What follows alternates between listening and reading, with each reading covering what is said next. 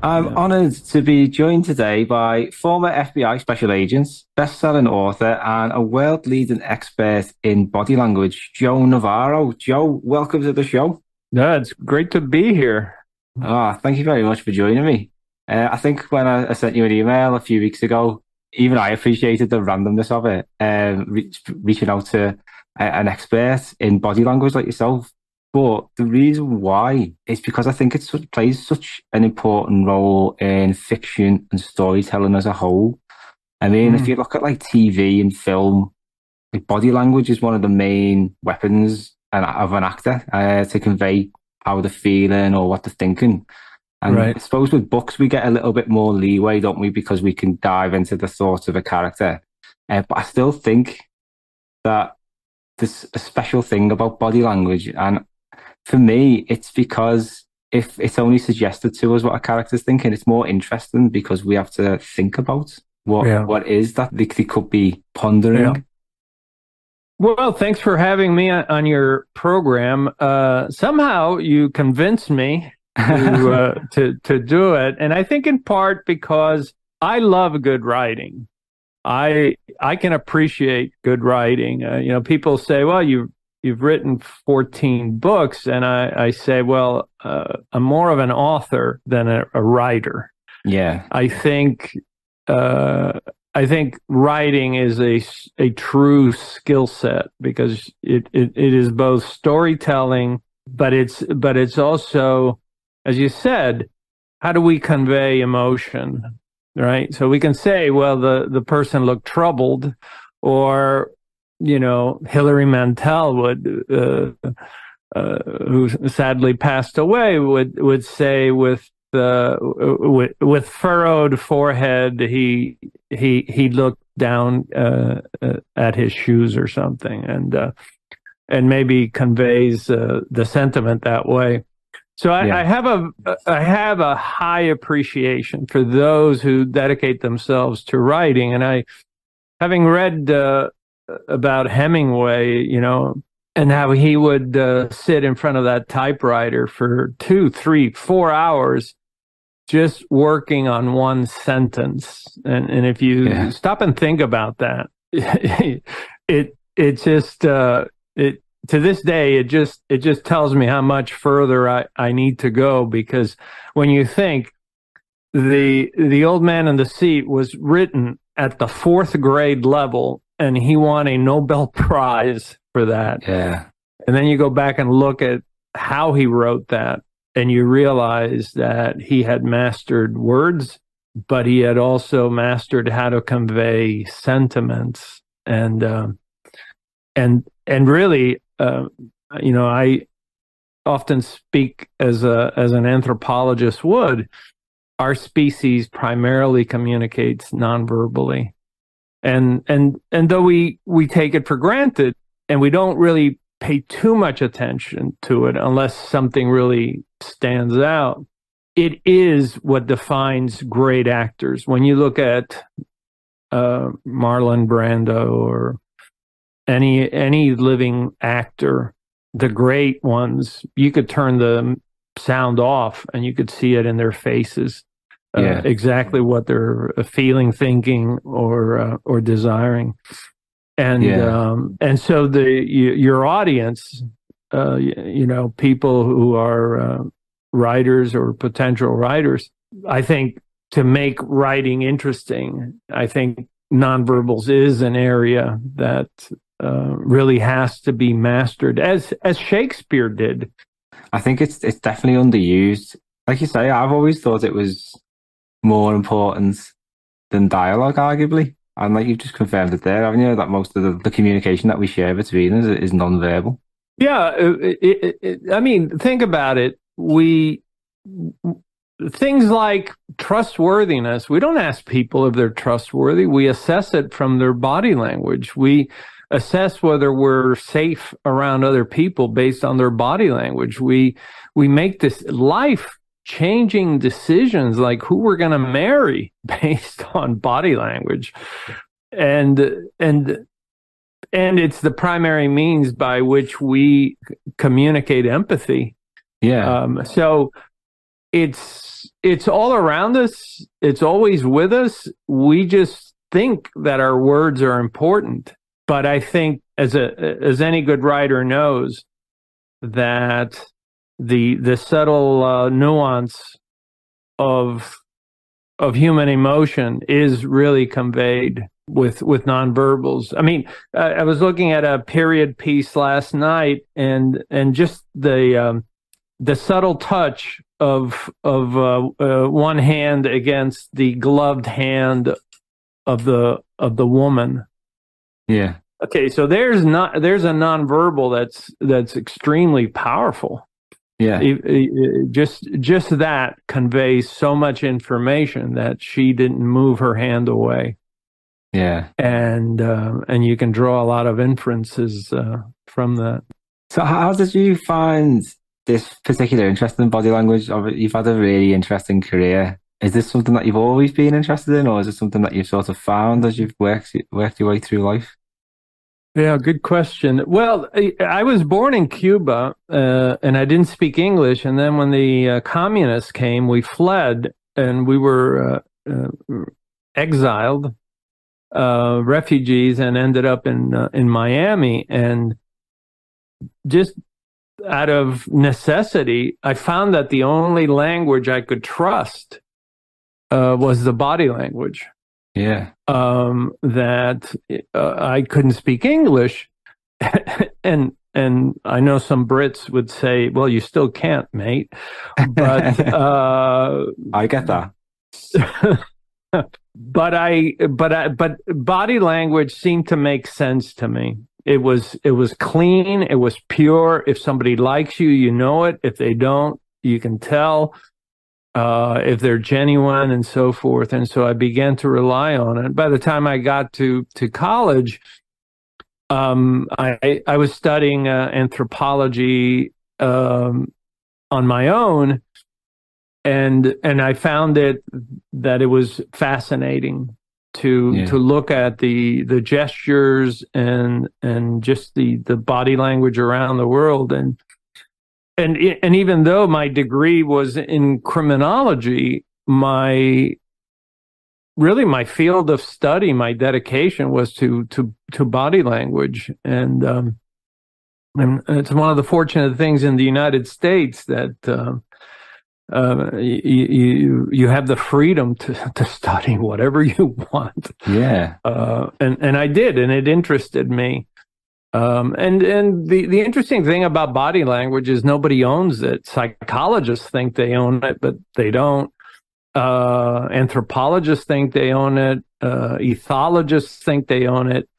It's one of those ologies that everybody contributes to, but nobody owns. And because of that, at least when I was going to university, you really couldn't get a degree in it. So I just took it upon myself to study it.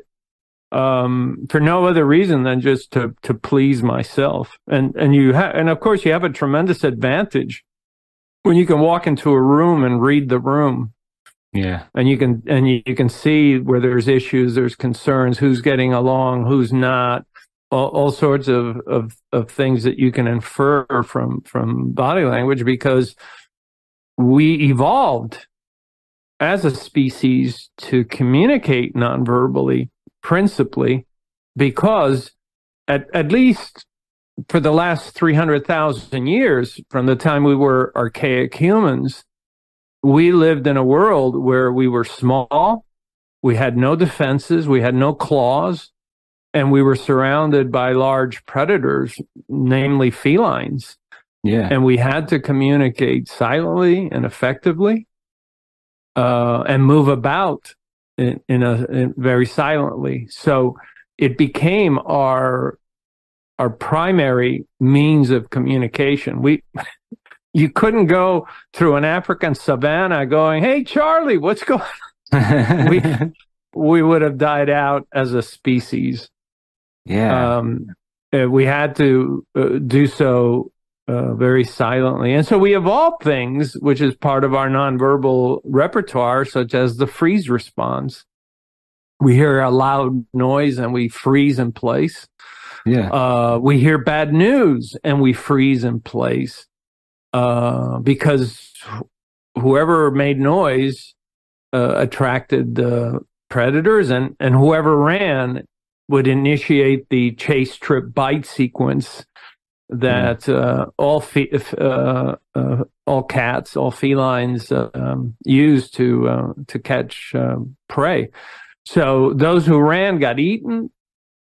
Those who remained very still got to pass on their genes, and thus much of our body language. For instance, the celebrations around the world are always up and out, right? We raise our hands when we score a goal. Yeah. And we don't have to be given a memorandum to do that. It's universal that anything that is positive emotionally, we use gravity-defying behavior. So these things are hardwired in us as a species. So, I mean, you mentioned there like the power of being able to walk into a room and reading what people are thinking and feeling. I mean, how easy is it to interpret these things? I mean, you've devoted your life to it. I mean, if someone like a writer, for example, wants to learn a bit more about how to do that, I mean, what sort of advice would you give them? Well, there's a lot of advice. We'll keep it compacted here because there's a lot of great books. I mean, everything that Desmond Morris, who for a long time lived in the UK, I think he lives in Ireland now. Any book by Desmond Morris, who looks at the world as a zoologist, is essential. And, well, any of my books, if I can mention it, what everybody is saying, or the Dictionary of Body Language, which has about 400 behaviors.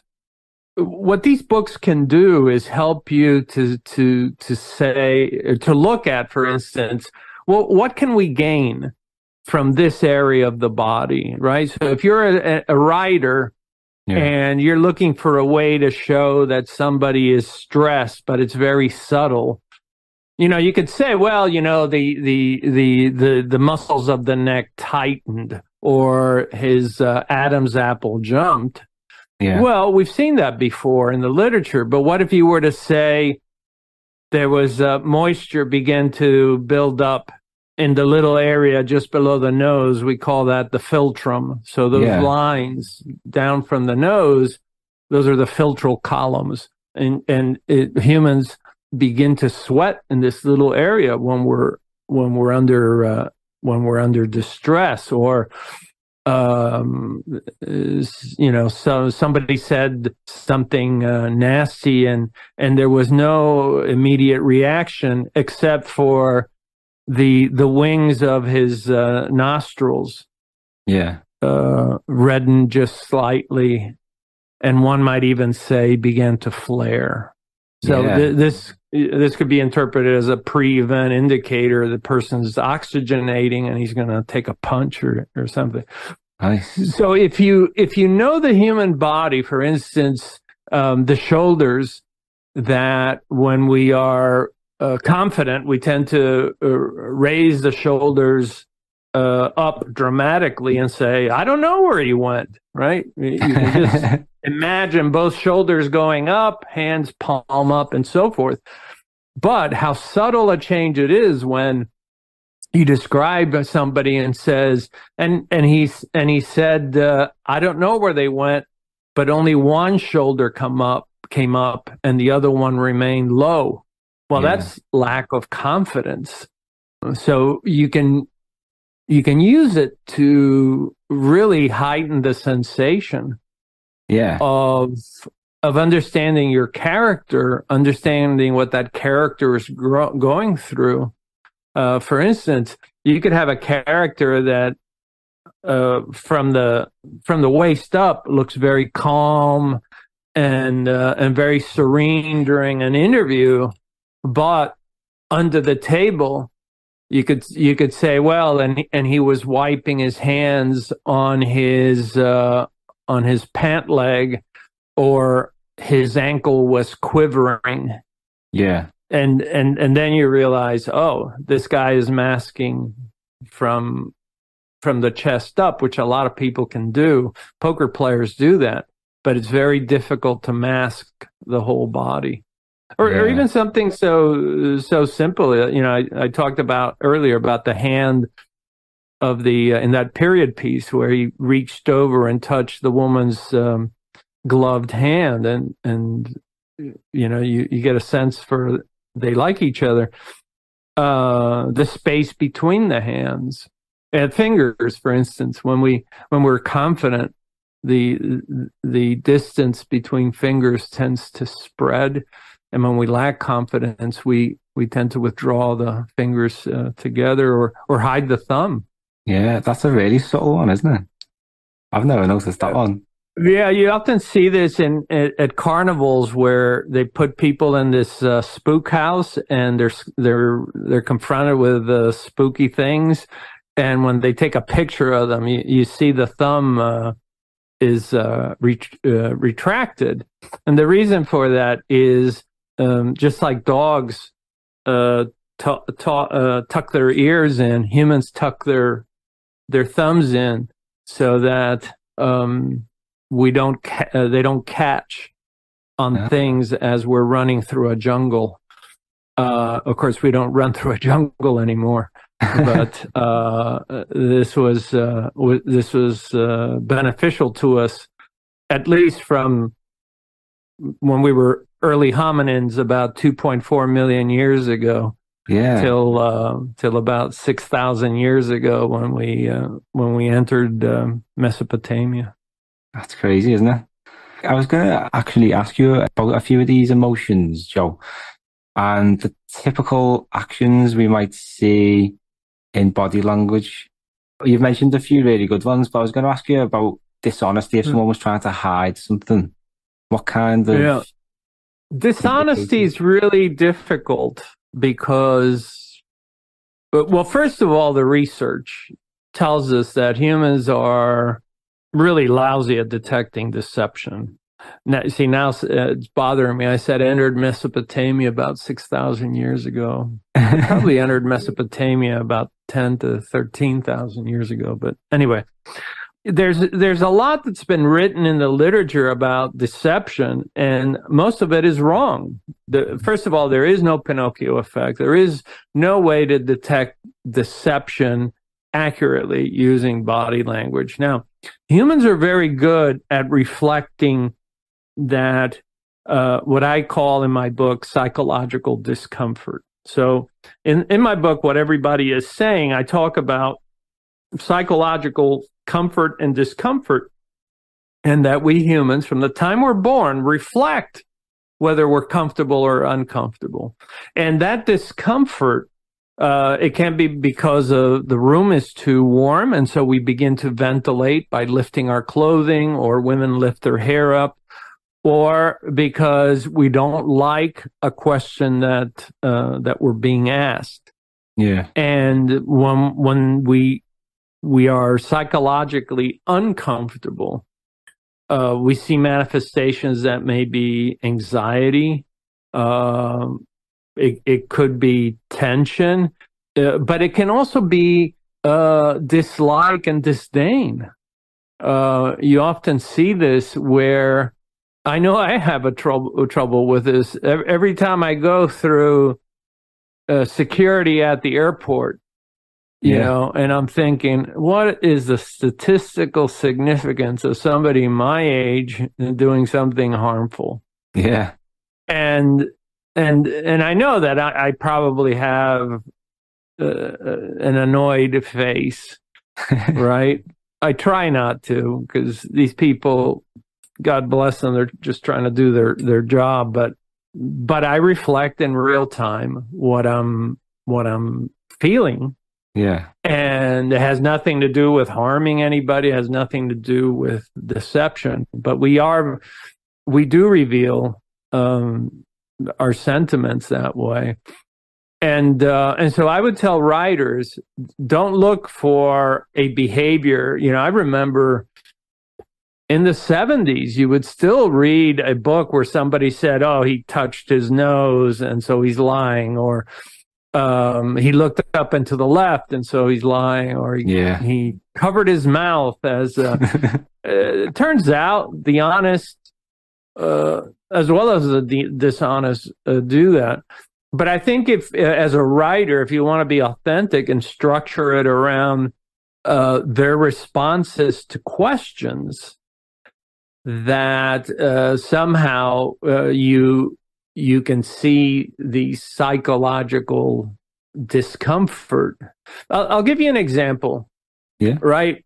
So rather than go for a confession, you go for admissions, because 100 admissions in the end equal a confession. Now, in the movies, they always go for the confession. That's so much crap.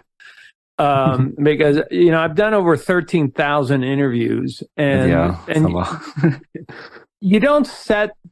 I mean, yeah, you know that eventually, hopefully, you'll get a confession, but that's not the bar you set. The bar you set is FaceTime.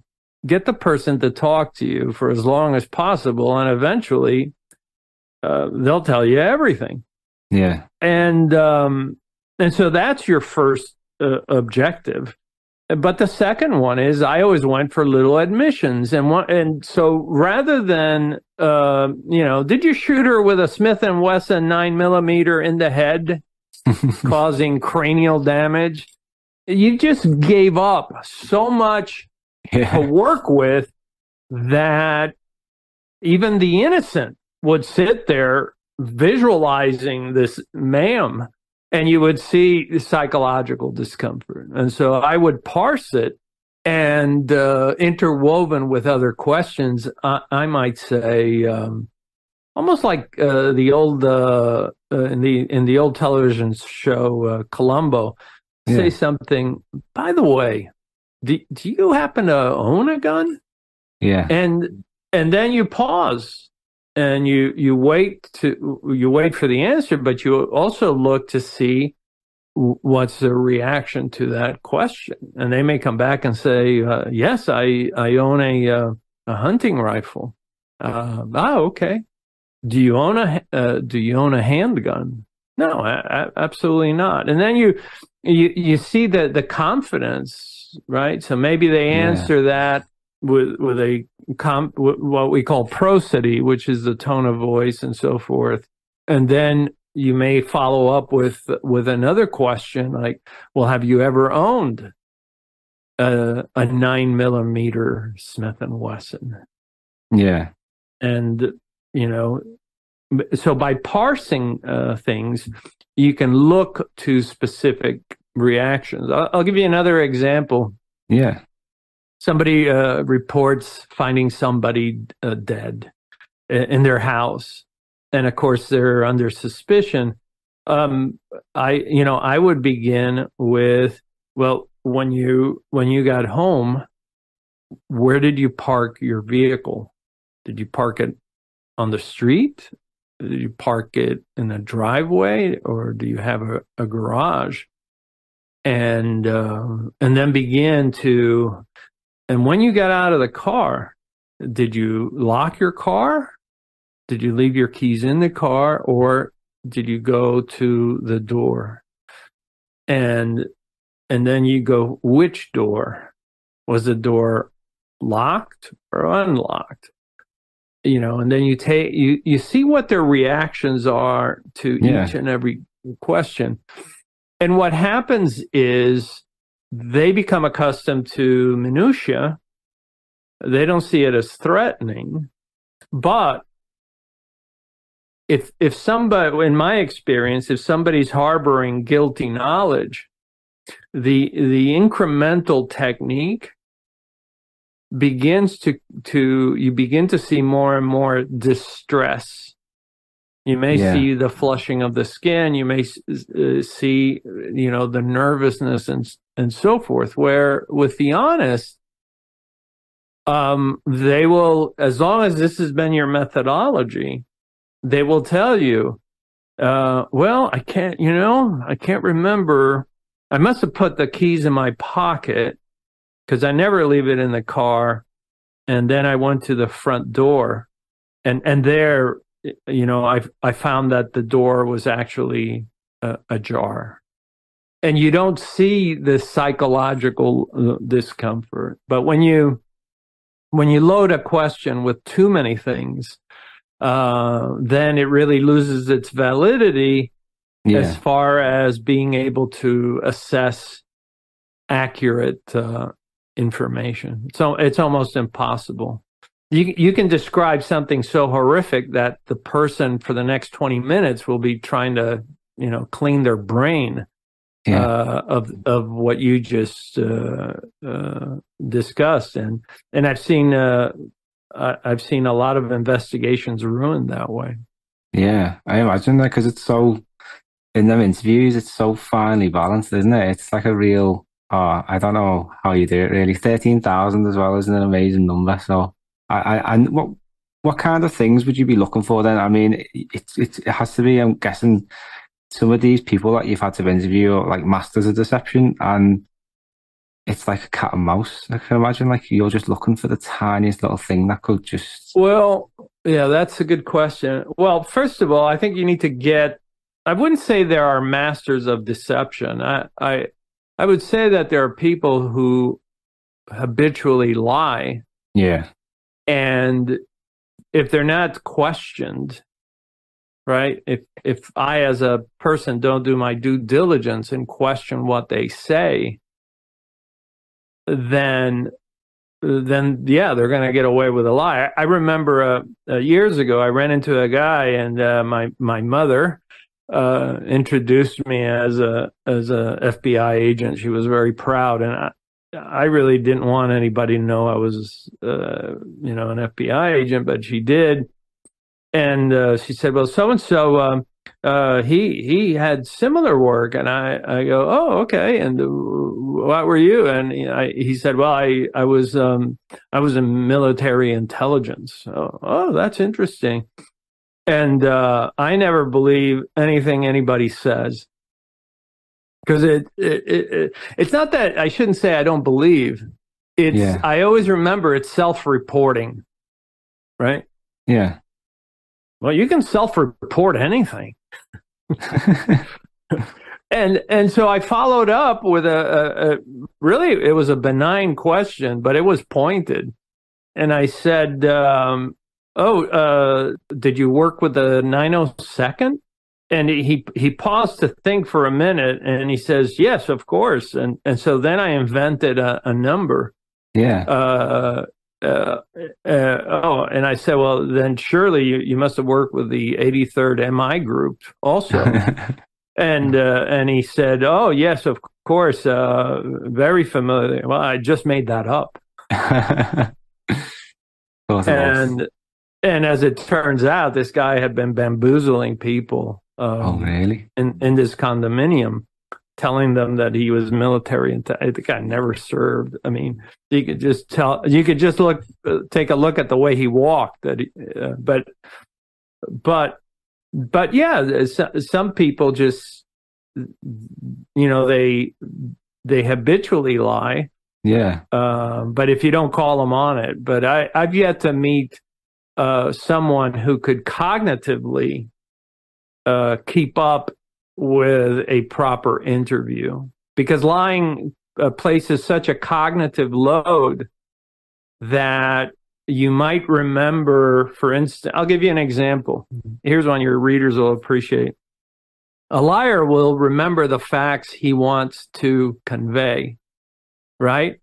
Yeah. Oh, I came home and I found her dead. Okay, that one's easy.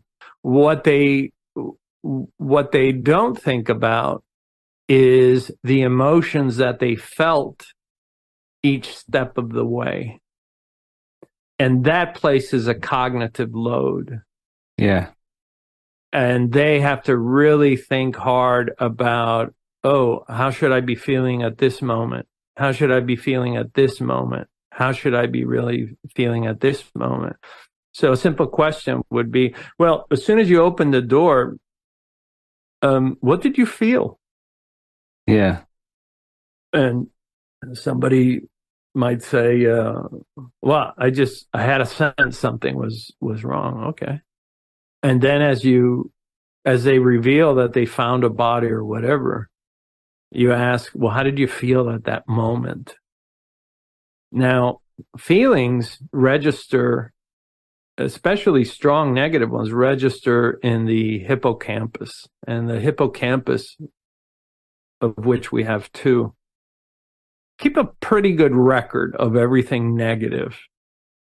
And we evolved that so that we only burn our hands once on the stove. Yeah.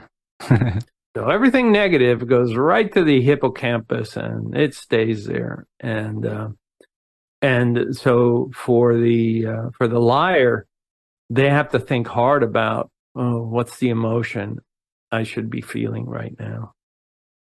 And nice. And that's always an interesting area to pursue, because I've literally had them sit there looking at the heavens, thinking, how should I answer this one? And they don't realize the clock is ticking. Yeah. And they're thinking. And sometimes they'll actually say it as a question. I was traumatized. Yeah, like not sure. It's like, well, you either were or you weren't. Yeah. I mean, I tell you, people must have had no chance going up against you, Joe. Well, let me say this. I went up against some very good liars. Yeah. And I can tell you that they were able to get away with the lies because in those instances, I didn't have access to the evidence, right? Yeah. So I one of the best liars I ever went up against was a woman who committed espionage. She eventually was committed to 25 years, but the evidence of everything she said was overseas or in the possession of Russians, and the Russians weren't being very helpful then, and they're not being very helpful now. And so there was no way for me to contradict anything that she said. Yeah. And she knew it. And she said, well, you could, she was stationed in Germany. She said, well, you could go to Germany and check it out. Well, eventually we did. And it took about 6 months to catch up with her lies. But it wasn't so much that she was clever at lying. They flowed from her. Yeah. It was just that we were hard pressed to corroborate everything she said. And mind you, and people forget this, that it doesn't matter for an FBI agent. It doesn't matter if you're honest or dishonest. If you're going to use information from, let's say, a witness, and you're going to go to court, you have to corroborate what they said. Yeah. If they said, I was standing here on this street and I could look down and I could see this happen, you have to go out there at the same time of day and see if you can corroborate that, because if you don't, defense counsel will. So people think we only corroborate or try to corroborate what the bad guys say. No, we have to corroborate both, because otherwise, well, you're an attorney. Defense counsel will just shove it down your throat. Yeah. And say, well, Mr. Navarro, did you stand in that corner? No, sir, I don't. Well, did you know that if you look down that road, you can't see anything? Oh. Beyond all reasonable doubt, isn't it? Well, people have faulty memories and so forth. And definitely, they think they saw, they think they heard. And I'll never forget the first time I went to a bank robbery. I was in Phoenix, Arizona. And this was a time when banks, my gosh, they would have 6, 7 tellers at the same time. Yeah. And I remember taking statements from them, and they all described the gun differently. And I was in shock. I always thought that human memory was like a video recording. Yeah. And you realize that it's not. That the person who had been directly in front of the bank robber, she described this huge gun, and everybody else who saw the event described the weapon differently. Everything from a 6-shot revolver to a shiny pistol, and is like, are you serious? Oh, a head scratcher. but that's what you go to court with whatever the witnesses, Yeah. So you go out and you get 7 or 8 different guns and you put them on a photo lineup and you try to narrow it down. Well, I've got one final question for you, Joe. Yeah. You've written 14 books, is that right? So far? And I know that you mentioned to me that you were starting to look towards fiction writing, which is very exciting because it's got so much experience and insight. I can't wait to read what you're working on. So, thank you. As you've been working on this, how have you applied your experiences, and what advice would you give to anyone out there listening who's looking to utilize body language a bit more in their stories? Yeah. Well, first of all, thanks for encouraging me, because I need it.